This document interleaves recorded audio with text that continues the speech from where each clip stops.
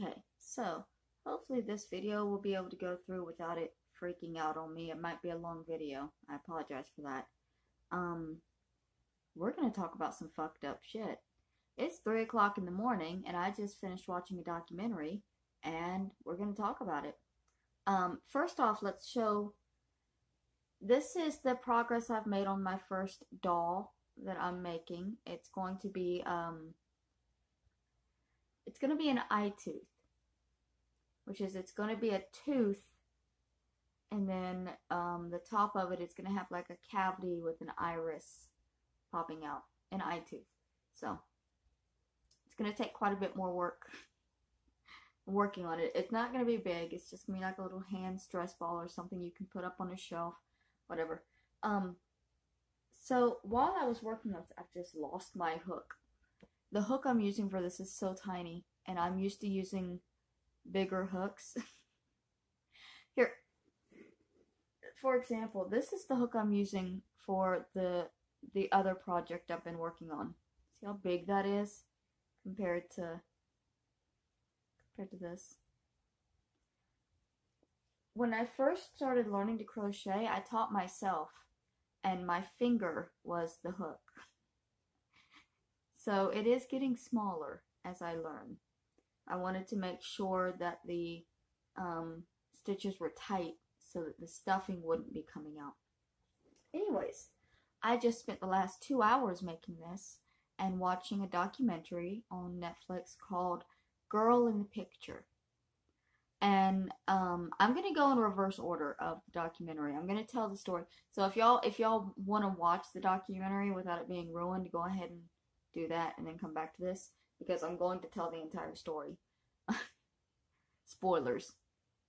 But I'm gonna tell it in reverse order from the order that they told it, because the documentary starts at the ending and moves its way forward. It's always easier for me to tell a story starting at the beginning. So I just realized I'm not going to be able to crochet and talk because the light is fucking me up. So I'm just going to sit here and stare at you like a fucking creepy. Sorry. You know who's fucking creepy? This Delano Floyd guy. So we're starting with him. We're just going to call him Floyd because he's had so many names. But I believe the last one and the first one was Floyd. So this man is a kidnapper. He's been to prison for abducting children in the past. And he meets up with this woman who has 3 children. And she is about to lose them to state services, or she already has, and they've given her the option.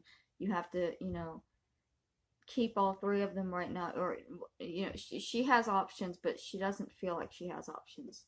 And her husband has just left her because he's just come back from Vietnam and he's all messed up, and he doesn't think, it's up to him. He can take the 3 children, but he has to take all 3 of them because somebody else is wanting to adopt the 3.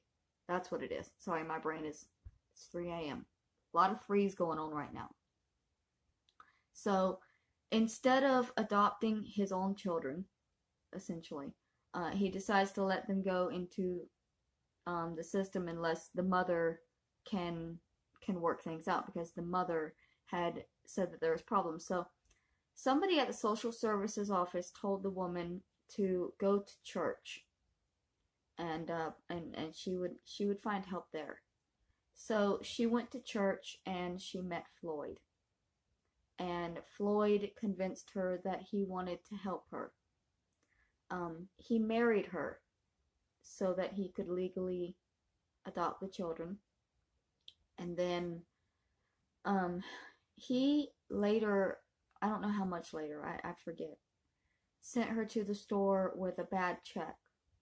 And she was arrested for cashing the bad check. And while she was in jail, he took off with the 3 children who now legally belong to him. He got a divorce from her. He dropped 2 of the children off at an orphanage, and he took one of them with him. The one he took was a little girl named Suzanne. this is where the story gets a little complicated for poor Suzanne. So he steals Suzanne, and her mother gets out of prison or jail and finds the other two, but isn't able to locate Suzanne, and just kind of, from what the show made it seem like, just kind of gave up. But she seemed detached from the whole situation, which she probably would have been. Suzanne was kidnapped, I think, in the 60s. It was a long, long time ago from when this interview was done. So Floyd has kidnapped Suzanne. He is sexually molesting her. He's enrolled her in school. She is his daughter. They have no problem existing, seemingly, the way that they are, until she becomes a teenager.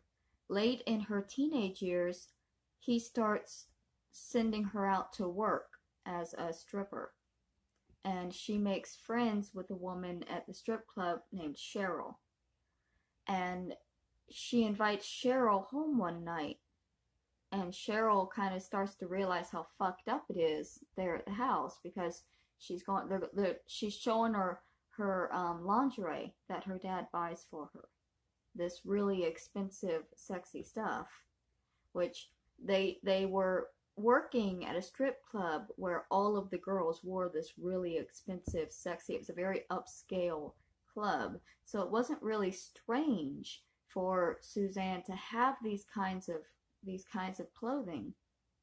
It was strange that it was her father that was buying them for her.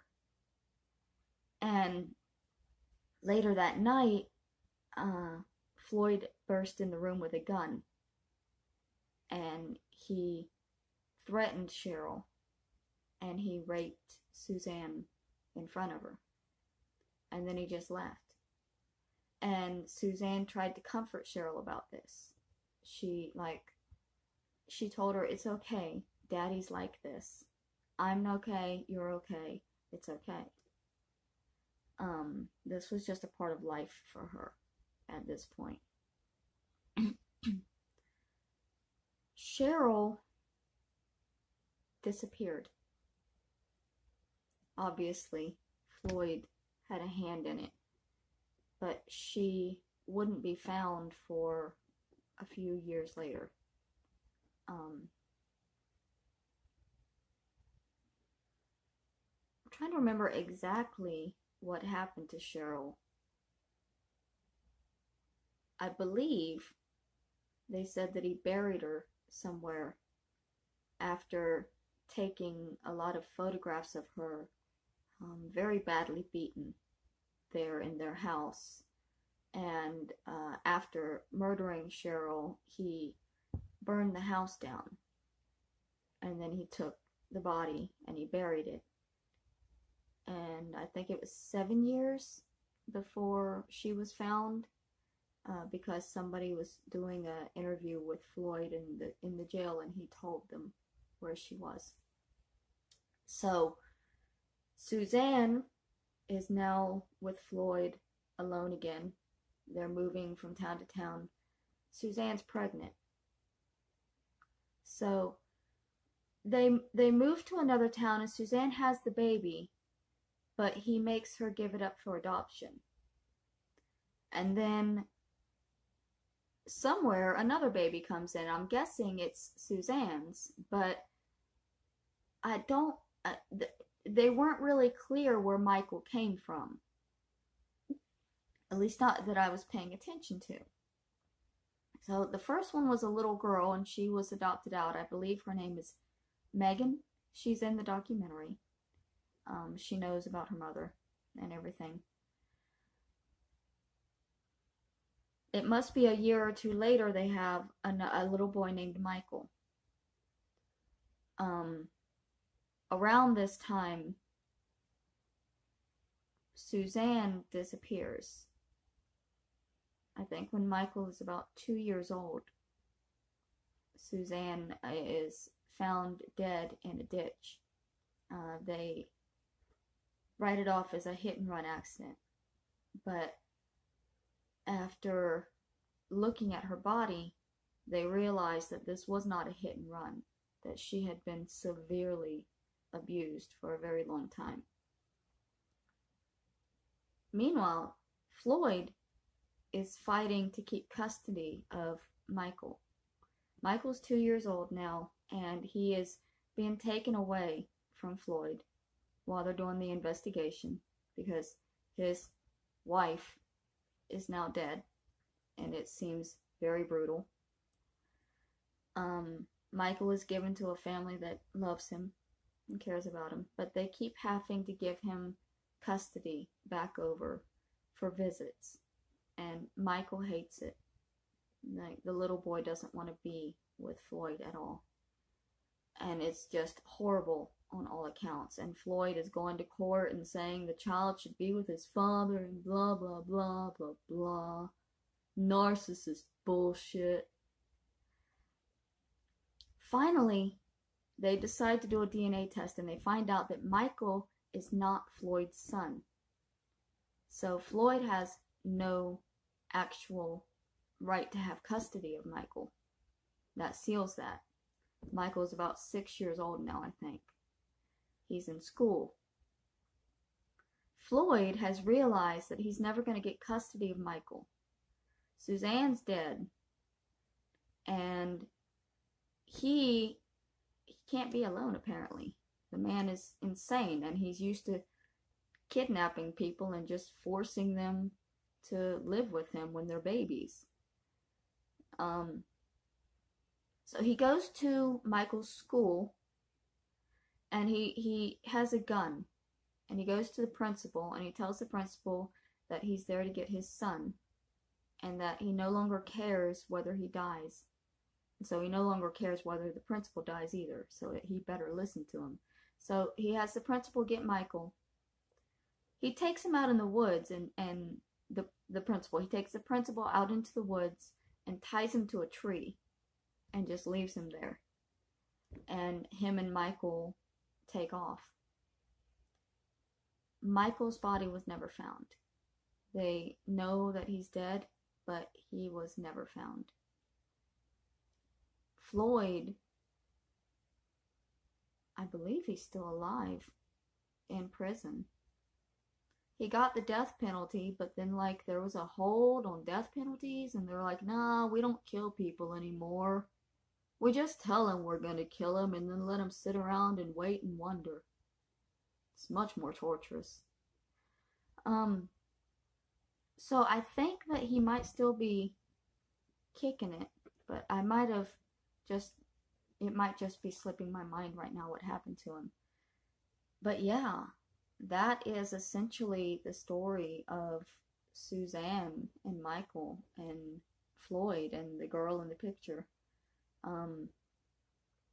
Sorry this was a bit rambly and all over the place. It's, like I said, I started filming this at 3 a.m. and I had just finished watching it, and I just wanted to talk about it. Because this was a story that I had known, but there are so many parts to it that I had not known. Like, I had heard a story about this girl, just that she had been kidnapped and that she was living as her father, daughter, husband, wife situation.